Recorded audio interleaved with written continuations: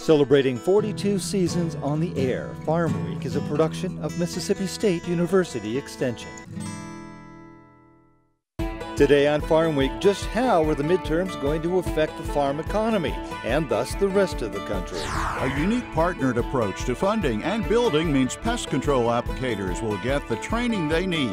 It may be cold, but you can still have color in your landscape. And Zac Ashmore takes us off the highway to Vicksburg, Mississippi. Farm Week starts right now.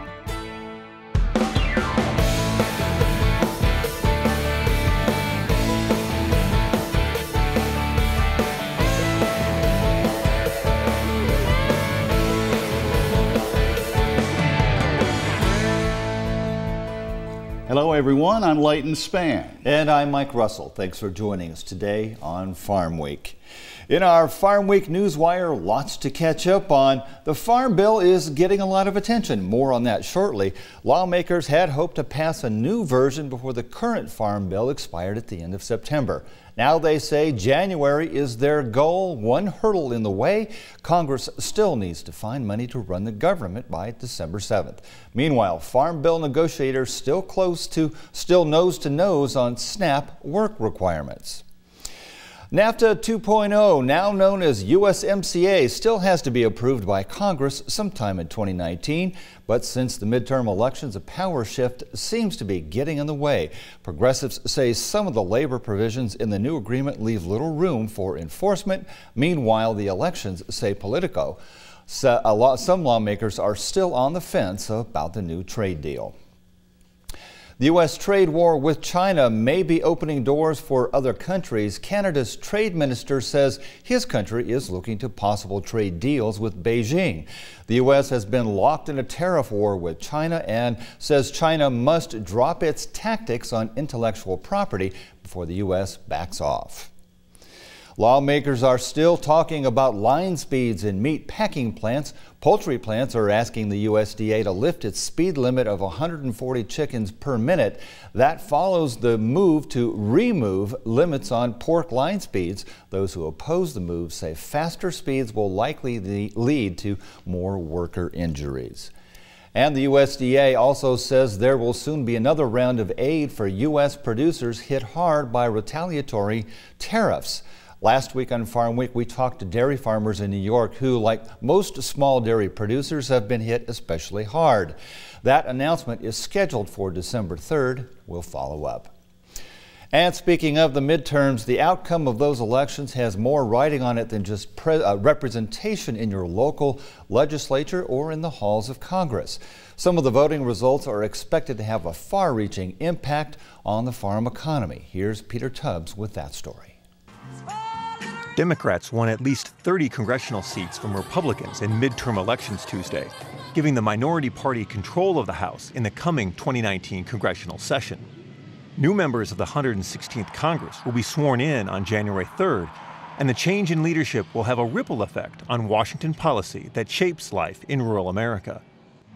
The long-debated 2018 Farm Bill may see a quick finish in the approaching lame duck session of Congress, which begins November 13th. Republicans in both the House and Senate had been working on increasing work requirements for Americans who receive SNAP benefits, but they may abandon the proposal in order to finish before the current session ends on December 14th. Colin Peterson, a Democrat from Minnesota who is expected to become chair of the House Agriculture Committee, has shown support for the Senate's version of the Farm Bill. Peterson has stated he has little desire to start over on the multi-billion-dollar piece of legislation. The newly minted USMCA trade pact may become a point of conflict between the executive and legislative branches. The agreement has to be approved by Congress, and House Democrats may ask for new language on a variety of issues, including improved labor standards in Mexico. If the White House were to withdraw from NAFTA, negotiators would only have 6 months to settle any differences Congress has with the new trade deal. While USMCA waits for congressional approval and a presidential signature, the terms of NAFTA remain in effect. California voters approved a measure that may have an impact on agriculture beyond the state's borders. Proposition 12, which mandates any product from a chicken, laying hen, or pig that is sold in California must come from animals raised with minimum space requirements. The controversial measure was approved by over 60% of voters. the agriculture industry warned the new housing mandates would raise prices for both producers and consumers. Others expressed concern that the mandate could drive small and medium-sized producers out of business. For Market to Market, I'm Peter Tubbs. No matter whether you live on a farm or in a town, termites can be a serious threat to the structure you live in or have a business in. Mississippi's first facility to help train the men and women on the front lines of battling the wood eaters is now nearing completion on the Mississippi State campus in Starkville. This is an update to a story we first brought you back in April.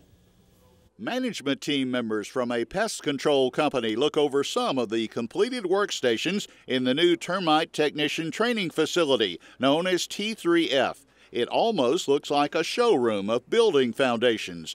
Mississippi State Extension will use this facility to teach pest control technicians how to treat termite infestations in all types of structures. The notion is that we would provide tentative termite applicators, technicians, the understanding of how these things are constructed so they'll know how to go about measuring and providing for treatment. The Pest Control Association originated the idea for the training facility. Extension then worked with the MSU Foundation to generate private donations from association members to build T3F. We had a number in mind that we needed to get to be able to fund this facility, the training stations within it, and we started out within the state, and a lot of the industry, termite industry, stepped up. Competitors all around the state really unified and came together. The latest private donation for T3F came from Gordon Redd Jr. of Gulfport. The training facility will bear his company's name. In the past, we've learned a lot of things through textbooks, through visuals, through videos, but to be able to do something hands-on gives a person that talent, true talent. They can have the understanding, but this helps them get that talent. It helps them to structure a solution for someone to solve their termite control. The first official training in the new facility is expected to begin in the fall of 2019. The USDA and pest control company Orkin estimate that termites cause about $30 billion in damage to crops a year. They say that Americans spend about $5 billion a year controlling termites and repairing damage. So the opening of a training facility like T3F comes at a very good time. On the gardening side, if you're looking for a pollinator magnet that produces color deep into the fall, look no further. In this week's Southern Gardening segment, Gary Bachman tells us about one of his favorites, fall salvia.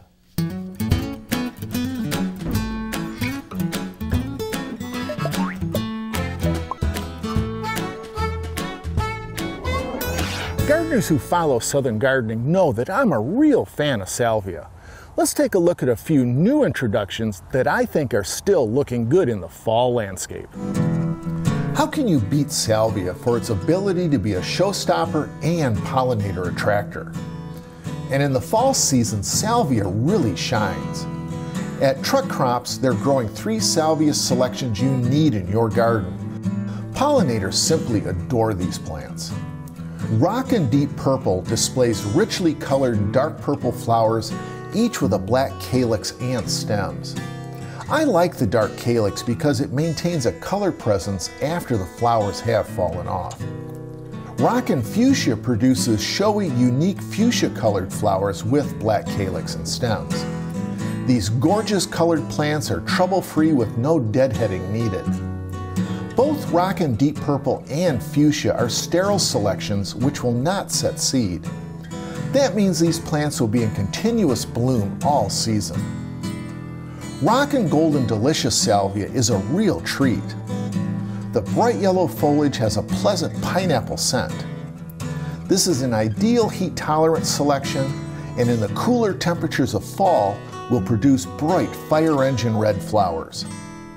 Regular watering and fertilizing will keep these plants rockin' with maximum color, growth, and performance. I'm horticulturist Gary Bachman, and I'll see you next time on Southern Gardening. Well, Christmas trees are beginning to show up everywhere, but not exactly a joyful mood in the markets. Certainly not, Mike. 'Tis the season, though. Between now and Thanksgiving, not a lot of incentive out there for prices to rally, so many market veterans. Now in the trade this week, a new report projects smaller than expected U.S. corn and bean crops. Export sales of U.S. cotton to China sink, but a seasonal bounce for the dairy markets may be shaping up. The USDA this month lowered its production outlook for both U.S. corn and U.S. soybeans. The November 8th report is projecting 1% fewer bushels of corn nationwide compared to the October figures, and 2% fewer bushels of U.S. soybeans compared to a month ago. Mississippi yield and production estimates stayed the same. Extension's Josh Maples provides more information. How much of a surprise were the lower production numbers for corn and soybeans? It was a surprise. So pre-report expectations were actually expecting a little bit of an increase on average, but both corn and soybean production numbers, U.S. production, came in lower. On the soybean side, reduced average yield down to 52.1 bushels per acre. That's about a bushel lower than the October report. And for corn, also reduced expected bushels, average bushels per acre down to just under 179. That was almost 2 bushels lower than the October report. So these were big factors in lowering the U.S. production expectations. And how are the markets reacting to these numbers? It's been a mixed reaction. This is a report where we see lower production numbers for the U.S., but we've seen some higher production or higher supply numbers, carry-out numbers for the world. Some of that's impacted by some numbers from other countries, and so it's been a mixed reaction. Traders aren't real sure where to go with this, and that's been the story the last couple of days since the report. Now, as for Mississippi corn and soybean production numbers left unchanged, is that a surprise to you? Not a huge surprise yet. You know, we've got most of our harvest is done, so we've kind of got a lot of information. We still do have some crop in the field right now, and so that could potentially adjust these numbers depending on how that goes. So the weather could have brought a change. That would be the main factor there. Absolutely, yeah. It's been a pretty wet harvest season, and you know, we've still got some crops in the field, especially still got some beans in the field in parts of Mississippi. So as we do, and hopefully we do get all of that harvested at some point, if those numbers come in lower than expected, that could adjust that average yield number for the state. What's your evaluation of how the soybean markets here as well as nationwide being impacted by the Chinese tariffs? So as far as prices go, it's certainly been negative. So the tariffs on U.S. soybeans entering China has led to lower soybean prices. A little bit confounded with that is that we've also got a really big soybean crop. So it's not fair to look at this year's prices versus last year's prices and say this is all due to the tariff. It's also a supply story. Export sales of U.S. cotton to China are down dramatically, as you might imagine, given their current trade standoff with the U.S. This month's updated balance sheet for cotton from the USDA shows lower exports in general and lower ending stocks of cotton. U.S. production this year, compared with October's projections, is also lower now. But Mississippi cotton yield and production is unchanged in this latest update. Trader Don Roos says the drop in U.S. exports and wet weather are two issues that trouble him most. We're very dependent on China from an export standpoint. Actually, in the world, they kind of dominate what happens. And so, yeah, I think it is an issue, you know, and the cotton market sank from up around 90 down to around 76, and I think that's part of the reason. We have some wet weather, some weather issues. At first it was too dry in the cotton, then too wet, so quality down, but I think the feeling is acres could be up next year a bit. Time to move into our trivia quiz for this week, and here it is. Our topic is organic food. What is the top selling category of organic food in the nation's grocery stores this year? Is the answer A, dairy and eggs, B, meat, or C, vegetables and fruits? We'll have that answer coming up shortly. Well, time for a little break, but stay close. Coming up on our Farm Week feature, we're getting off the highway again with Zac Ashmore. This time he's headed to Vicksburg for a look-see at the first place in the world where Coca-Cola was ever bottled. It's a surprising story about the real thing. Also in Vicksburg, Zac tours Walnut Hills, an antebellum house home to authentic plantation cuisine. Come ride with us off the highway, coming up on Farm Week. ATVs are a ton of fun for people of all ages, but these powerful machines can also be a ton of trouble if safety guidelines aren't followed. Always wear a regulation helmet, gloves, and goggles when operating a four-wheeler. Long sleeves, pants, and over-the-ankle boots are also smart protection. Mississippi law requires approved ATV safety training for all operators who don't have a driver's license. This message brought to you by MSU Extension 4-H. Before we get back to the market report, let's take a look at the Farm Week calendar. First, the MSU Row Crop Short Course, December 3rd through the 5th at the Cotton Mill Conference Center in Starkville. This conference is packed with presentations on entomology, plant pathology, ag economics, and more. Registration is free before November 27th and includes all meals, snacks, and drinks. Full information online at extension.msstate.edu or call Kathy Johnson at 662-325-2701. Next, and you have plenty of time to register, let's go to New Orleans for Cattle Con 19, January 30th through February 1st. This is the cattle industry convention and trade show brought to you by the National Cattlemen's Beef Association. More than 9,000 cattlemen and women will gather in the Crescent City. This one will be one of the largest on record. 3.5 days of education, fellowship, networking, and fun.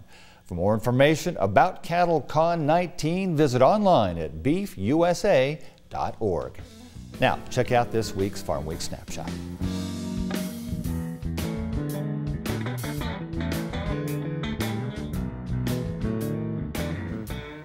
A smaller milking herd as time goes on is one of the positives for the U.S. dairy industry as this year winds down. Another is that it appears that a bottom is now in for fluid milk prices. Analyst Naomi Bloom has more on this sector. Exports overall for dairy for this year had actually been phenomenal, really quite phenomenal. So much of that has been factored in, and what we're dealing with more is just this glut of fluid milk that's out there. So interestingly enough, though, we are actually starting to see cow slaughter numbers for the dairy market increase, and so the herd is slowly getting smaller. The other bit of good news is that now that the milk prices bottom, $15 is a big support area. This is the time of year that cheese demand starts to pick up, and so we've already started to see that. The block barrel price, $1.35, that's where cheddar was holding all week, and so that was really important. We saw buyers step up. And so because of that, the milk futures started moving higher, and if we actually start to finally see smaller production now because the herd is getting smaller, I think that we've got our worst behind us for the moment, and then we can start to see the market move back up on a technical bounce, but also a seasonal bounce heading into the holiday season. Well, we're going to bounce out of the markets now with a trivia answer for this week. Our question again, what is the top selling category of organic food in the U.S.? The correct answer is C, vegetables and fruits. If you love traveling rural settings, this story's for you. Our second edition of a new segment here on Farm Week. In this episode, we head to Vicksburg, Mississippi for a soda pop and a trip to a pre-Civil War home that's now a haunted restaurant. Here's Zac Ashmore with Off the Highway. I'm a stranger man, I'm a stranger man, I'm a stranger man. Now I'm around here, just got in today. Welcome to Off the Highway, a show where we explore hidden gems all across the state of Mississippi that you ought to know about. I'm your host, Zac Ashmore, and today we're headed to the heart of Vicksburg, Mississippi to check out the Beatenhorn Coca-Cola Museum and the Walnut Hills Restaurant. But first, we're going to meet up with Extension Agent Sandy Havard, and she's going to show us on our way.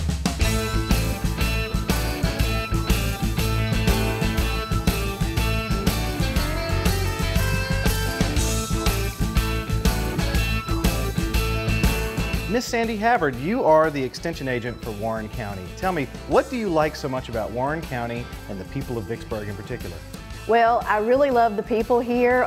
They are really great to work with. We have a rich history and culture in Vicksburg, and we have some of the best attractions in the state. And that includes where we're at now, the Biedenhorn Coca-Cola Museum. That's exactly right. The Biedenhorn Coca-Cola Museum is one of the many attractions here. Miss Nancy Bell runs the museum, and we're going to go meet her right now.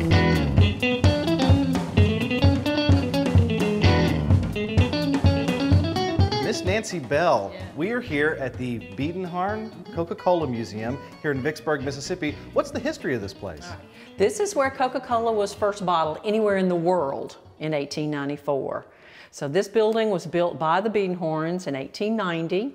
Before they started bottling it, they had it as a syrup. It was made in Atlanta, Georgia, 1886 by a pharmacist, but it was only sold at soda fountains. Mr. Biedenhorn, being one of those, would have it in his soda fountain along with a lot of times hundreds of flavors. So people come in, they get a Coca-Cola, but they couldn't take it with them. You even left the glass. They liked it a lot better than they liked his flavor, and so they asked, a number of people asked, you know, can't we get Coca-Cola to take with us? Why is it we can only get it here as a glass and have to leave it? So he bottled a case of it. He sent it to Atlanta to ask for permission. And they said, yeah, you can do it if you want to. It won't amount to anything, but if you want to do it, go ahead. Little did they know, right? Yes, that's right. Because, of course, what they saw were the soda fountains. And soda fountains were the thing of the day. That's where you went. To me, the coolest thing is the reproduction of the bottling works. And then we show you how you had to fill the bottle, well, you had to wash the bottle first, and then you had to fill the bottle, and that filling bottles was a dangerous occupation because if they blew up, you didn't want to get hurt. Yeah, like how thick is that glass? It's like what, like 2-3 millimeters? It's even more than that, and in parts of that bottle. It's very, very thick, and the top of it has a very thick blob top. So obviously if you got the name blob top, you know it was a really thick top. But the blob top, and then it was sealed with a rubber stopper with a wire that went into it and pushed it down in there. Tradition holds that when you pulled that stopper out, it made a really loud popping noise, and that's where we get soda pop from. So you have so many really cool pieces here. Do you have any ones that are your personal favorite? My favorite things are the little miniature dispensers, you know, as in, you know, Coke bottle dispensers, because if you were a salesperson going to, you know, someone to say, okay, well, this is a great bottle dispenser, you know, you couldn't take it with you. You couldn't take the big things, so they made little tiny ones, and so we've got some of those. And then, of course, all the Santa Claus, to me, is fascinating as well, and it's fun. And it all started right here in Vicksburg, Mississippi. It's at least the bottling part. Well, thank you so much. You're very welcome. Thank you for coming. Absolutely.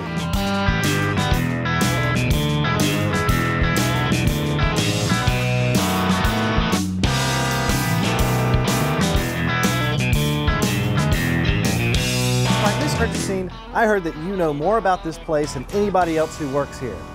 Why is that? Because I've been here the longest. How long have you been working here? I've been working here 38 years.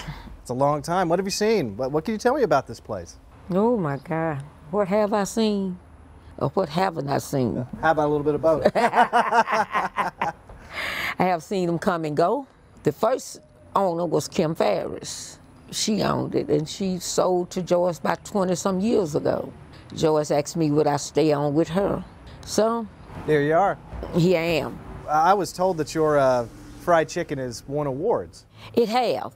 And you know what? People think we do a big deal to that fried chicken, but the fried chicken is only washed, seasoned with red pepper and salt, and put in the flour and drop it in the deep fat fryer.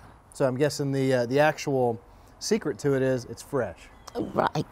So what can you tell me about the Walnut Hills restaurant itself? Like, how long has this restaurant been here? This restaurant been here 38 years. So what was this place before it was a restaurant? It was a house. People lived, a lady lived here. She loved the glazed carrots we fix, and she would call and order glazed carrots. But I'm gonna tell you a little secret. When we first started in this restaurant here, I came to work one morning, I got out right down there, and I was gonna walk up the hill. So I saw this lady in this blue evening dress standing in this window right here. I came back down to look to see was she still there. Wish she was, but by the time I got inside, she had gone. Oh, you saw a ghost. But she's a friendly ghost. She was so pretty. She was a pretty lady. She was beautiful. What would you say to somebody who's interested in checking out this place? Well, I tell them to come on. This is one of the places you should visit before you leave this world.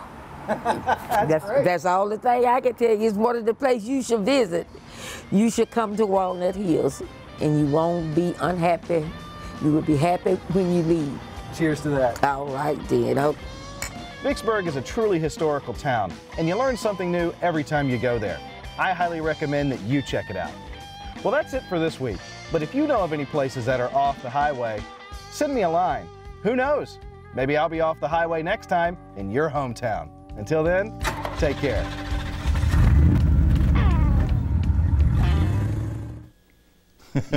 He's right, there really is a lot of history in Vicksburg. That's right, and that food at Walnut Hills looks pretty tasty too. It really does. Got to go there.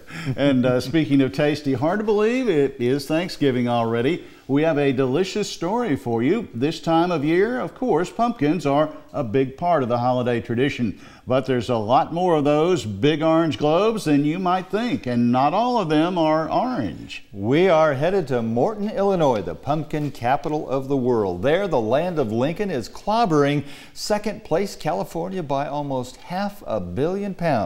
It's classic Americana just in time for Thanksgiving. Next time on Farm Week, I hope you'll join us. And remember, if you ever miss a story, look for the past episodes of Farm Week on our website. That's farmweek.tv. And don't forget to follow us on Facebook, Twitter, and YouTube as well. We'll see you next week. Thanks for watching.